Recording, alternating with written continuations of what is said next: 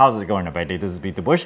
Today we're going to talk about batteries. They're normally pretty boring. It's just one big block of thing that provides you energy. But when you combine it with solar panels and a hybrid inverter, it can actually help you save money over the long run. If you have people install solar for you, it's going to cost a certain amount. If you buy a fully contained battery with inverter system, it's going to cost a little bit lower, but also a certain amount. But if you go and do the DIY way, it's going to cost even less. If you have someone install solar for you, the return on investment is usually around 20 years. This means that only after 20 years are you going to break even on the cost of the whole system, but you have to pay all of that up front. If you build your own system, the ROI is closer to about 5 to 10 years or so. I think it's a saving money aspect of solar that makes me so interested in it, because once you have this system in place, you no longer have to pay for your electric bill. When the sun shines, I'm happy.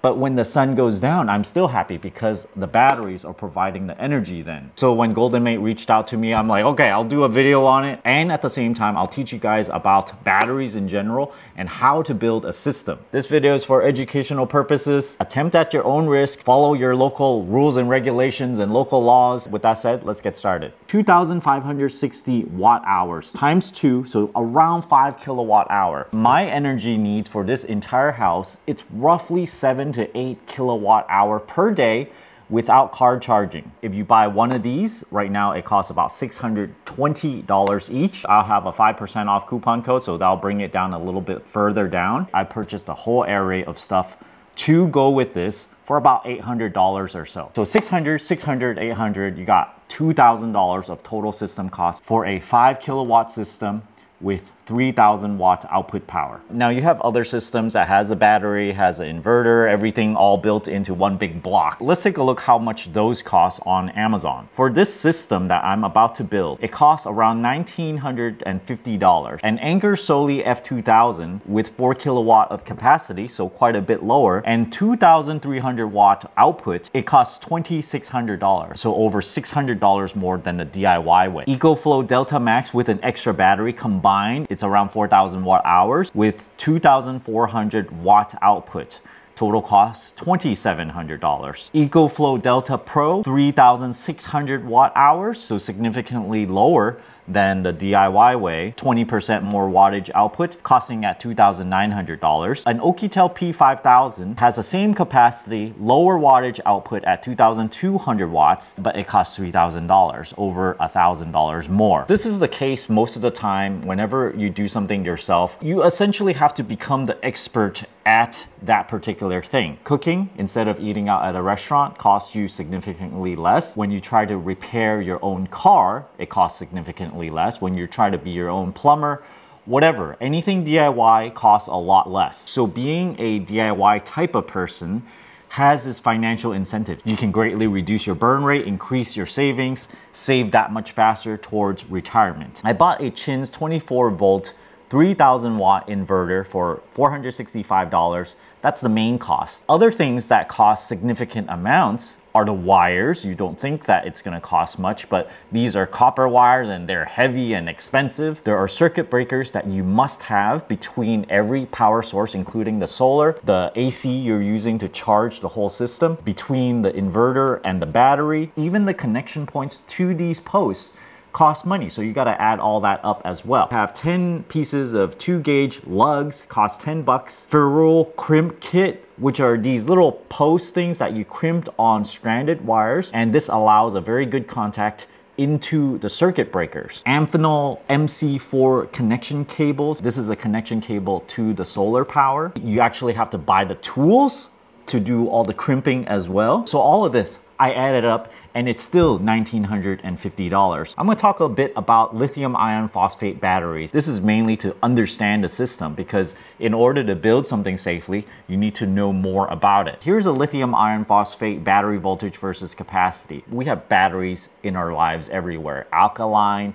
nickel metal hydride, lithium ion. This one is lithium iron phosphate. And all of these different chemistries have a different charge curve. So if you charge each one of these to 100%, it's gonna read a different voltage. Here's how to read this chart. The x-axis is the battery capacity. So let's say we start with an empty battery. It starts off at 2.5 volts, and as you charge it to 25%, it increases in voltage rapidly. Between 25% and 90% capacity, the voltage rises very slowly. So this is a very non-linear curve. And then when you charge it all the way and you're still putting energy into it, it's gonna read 3.65 volts. If you take off the leads and it's still at 100%, it's gonna settle down in voltage a bit. And for lithium iron phosphate, for each cell, it's gonna settle down to 3.4 volts. This particular battery, they put 4 in series, which is called 4S, and it has about a 12.8 volt nominal voltage. If you're trying to read the battery capacity from the battery, you actually have to know if you're charging it,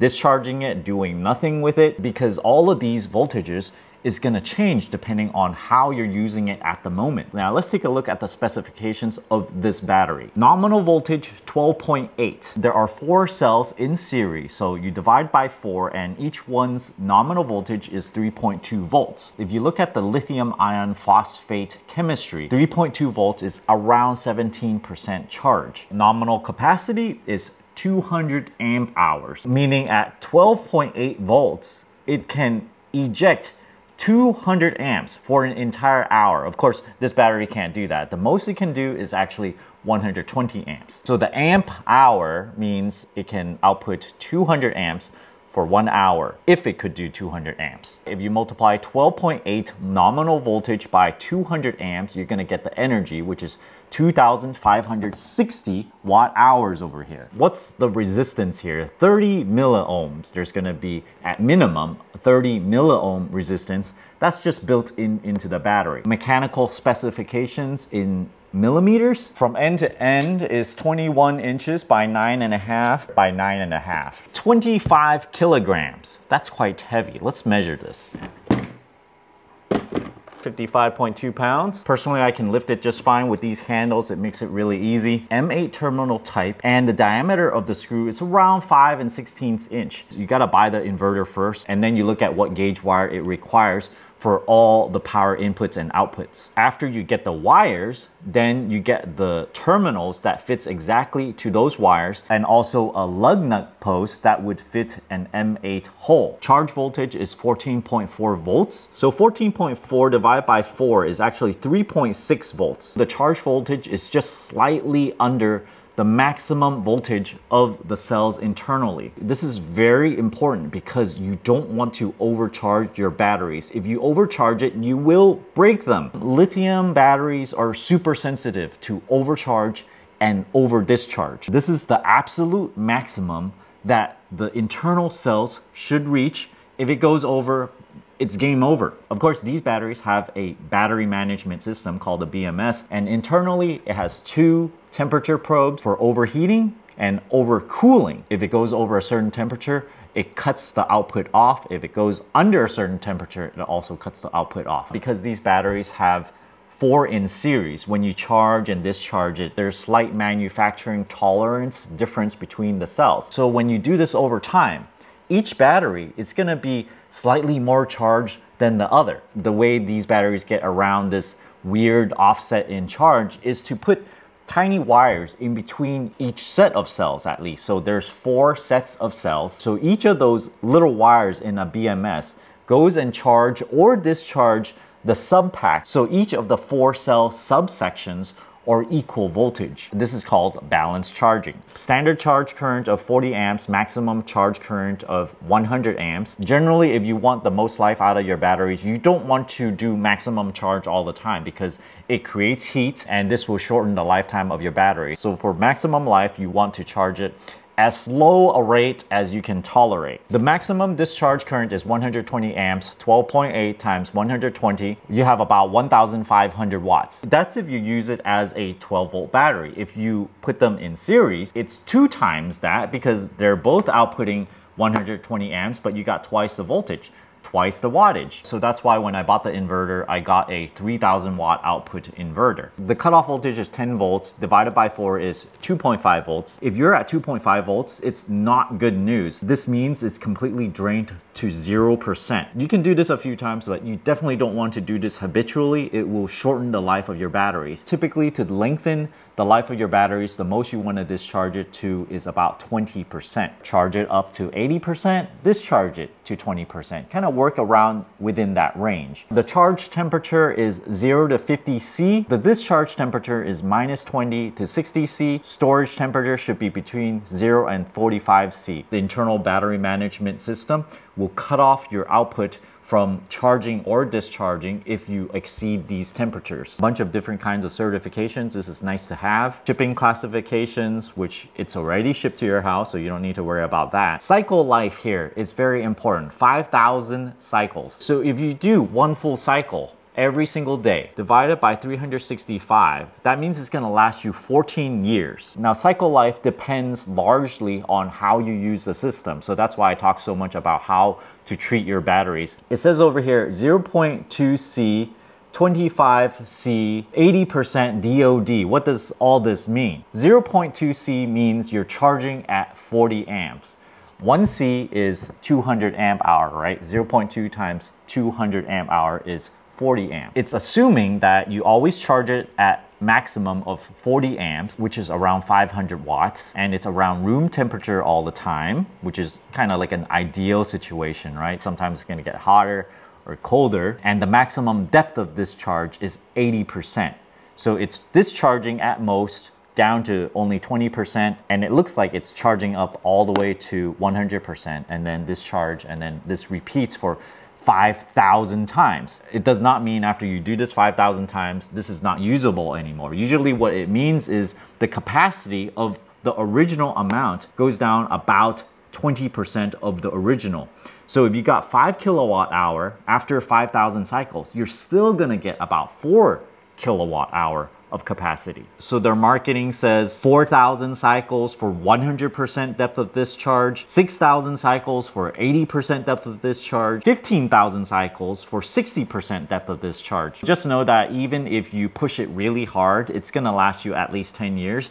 If you baby it a little bit, it might last you like 20 years instead. The BMS system also offers short circuit. So if you accidentally put a screwdriver in between here, it's gonna cut off the output. There's over voltage protection, meaning that if your inverter somehow breaks down and it tries to charge it at like 16 volts, it's not gonna let you do it. It's gonna cut it off. Overcurrent, which is over 120 amps output, it will also cut it off. If you use it, too much, maybe the ambient temperature is too high, it'll cut off the output as well. Let me show you all the supporting items that I bought for this thing. I have a 3 kilowatt hybrid inverter from Chins. This is the breaker for the battery. I have two 2-gauge 5-foot cables for the battery. So the 2-gauge is actually required by this inverter.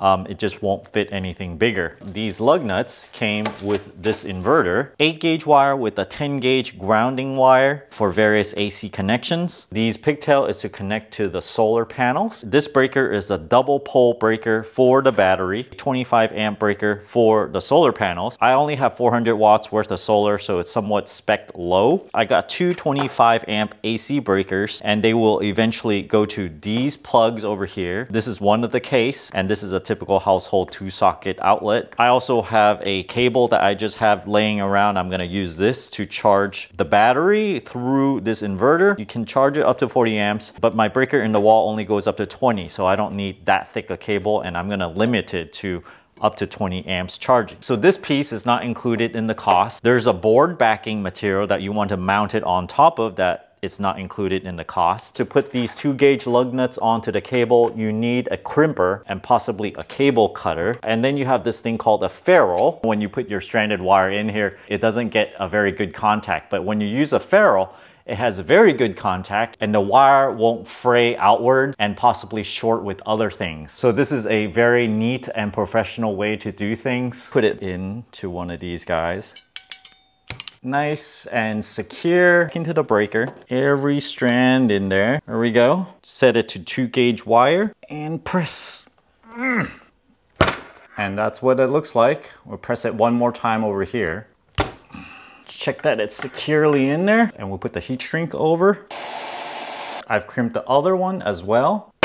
Done. I mounted the board on 2 studs using a stud finder. It's recommended to have 200 millimeters of clearance all around the inverter. I started mounting all the breakers onto the board, and then I cut the wire to size, terminated them properly. This whole time the breakers were all off. Then I added the 8-gauge wires for the PV panels and also the AC outputs. I've got everything running smoothly now, so the test is, can we run 3 kilowatts out of these batteries continuously? I have a heater here, it's 1500 watts. I also have a hair dryer here that on full power, it's also 1500 watts. So if we run both of them out of the AC, we can max out the current coming out of the battery. These batteries at maximum outputs 120 amps. So we can actually reach that limit with this inverter combo here. Let me turn this guy on, and also the hair dryer, 1500 watts, 0 amps right there.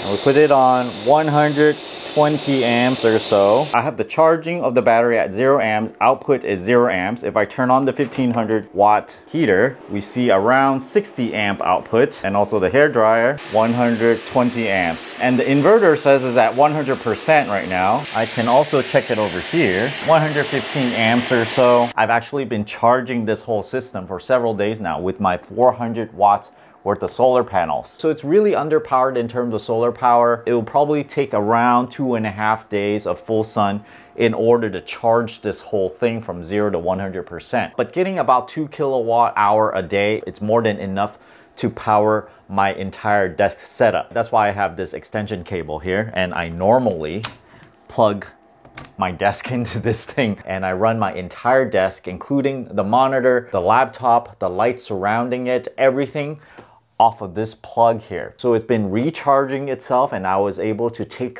all of this completely off grid. You might not be able to afford an entire house backup system, but you can buy a smaller system, put some of the things solely on solar power and battery backup power, and you can slowly work your way towards reducing your entire electric bill down to 0. So you build it up a little bit at a time. I've set up the inverter in a way where it will only charge the batteries with solar. If it runs the batteries down to, let's say, 20%, I don't want it to go any further. It can switch over to AC power, which is this cable over here, and it'll just pull it off the wall, pull it off the grid, so you can use as much solar as the sun supplies. Let's say during the winter, right?